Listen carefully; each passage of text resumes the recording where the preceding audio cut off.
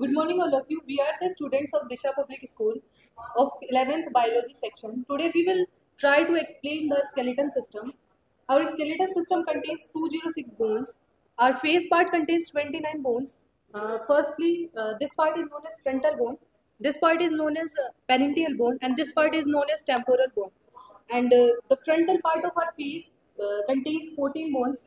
Some of these bones are maxill, mandible, zygomatic, nasal bone, etc. This is the middle part of our body, and all these bones are called ribs, and it's present in the pairs. These bones are divided into three categories. 1 to 7 categories are called true bones, and 4 bones are called false ribs, and these 2 bones are called floating bones.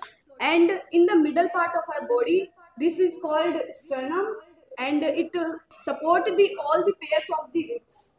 These two bones are known as collarbones, and these help the body to support it. And these two bones are known as scapula, and these are in triangle shape. This part is known as humerus, this is radius ulna, this is carpals, this is metacarpals, and they are phalanges. At this part is ilium, ischium, and pubis. This is a coxal bone. At last, this is a femur bone. This is the largest bone of our body. After this is a patella. This part is known as patella. After this is a tibia and fibula.